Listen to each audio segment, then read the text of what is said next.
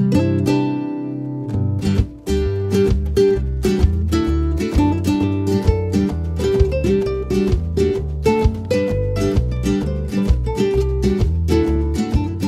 had been through a total of 5 years of just trying to get pregnant, 3 on our own and 2 with Dr. Webster, and it was our first round of IVF that we got pregnant. And it takes a while to hit you.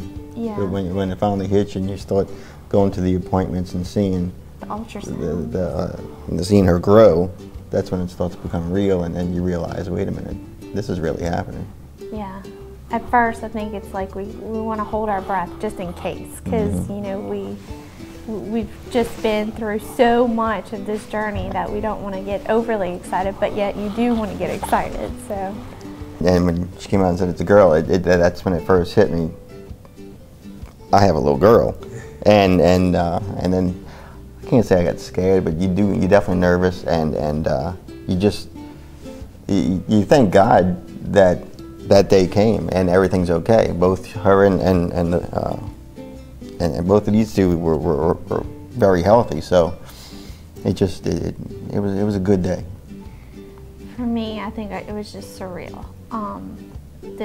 I had been in labor for over 30 hours, and it was just like, I would think I was just exhausted, and but I mean, it was still just a surreal moment that, oh my gosh, it happened, she's here, she's healthy, we're okay, and I can't say you forget about the IVF process at a point, but it's not that big of a deal, you know, as maybe people think about it. If you're able to do it, just see what it's about. It's not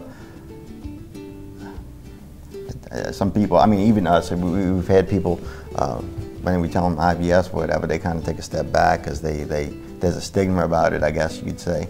And I'm sorry, but get that out of your mind. You know, don't even go there. Don't let people intimidate you or anything like that. it was our way to start a family, and it worked. yeah. And it won't happen.